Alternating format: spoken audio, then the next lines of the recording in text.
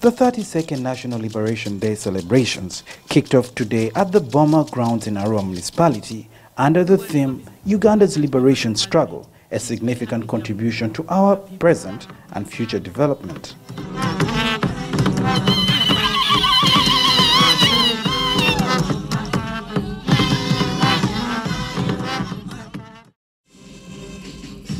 President Yoweri Museveni, who is the national chairman of the National Resistance Movement, which was the political wing of the National Resistance Army that captured power in 1986, was the guest of honor at the function that was attended by several government dignitaries, members of the diplomatic corps, and hundreds of NRM supporters. In the historical context, as Uganda's liberation struggle. Upon arrival, the president went ahead to inspect the guard of honor that was preceded by the army-led parade comprised of slow and quick marches.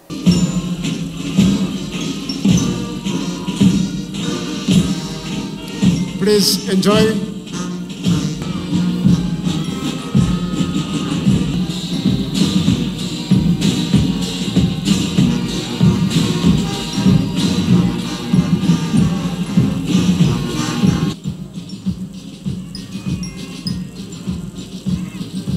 In his speech, President Yoweri Museveni commended the people of West Nile for their participation in the fight against insurgency and fostering peace in the region.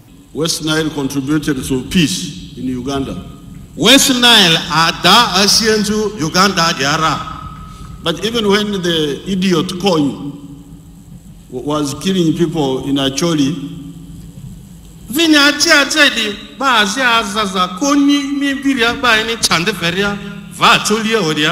people of West Nile refused to join that nonsense. The president also condemned all those who are trying to propagate sectarianism and discrimination in the form of ethnic or religious beliefs. Don't think about your religion. Don't think about your tribe. Do not think whether you are a woman or a man. You think of yourself as a patriot. The president, however, urged the people of West Nile to become economically independent and bolster growth through manufacturing and commercial farming. He also urged the locals to promote Pan-Africanism through cross-border trade. If you take drugs, how will the frustration go away? Or will you accelerate your progress toward the grave?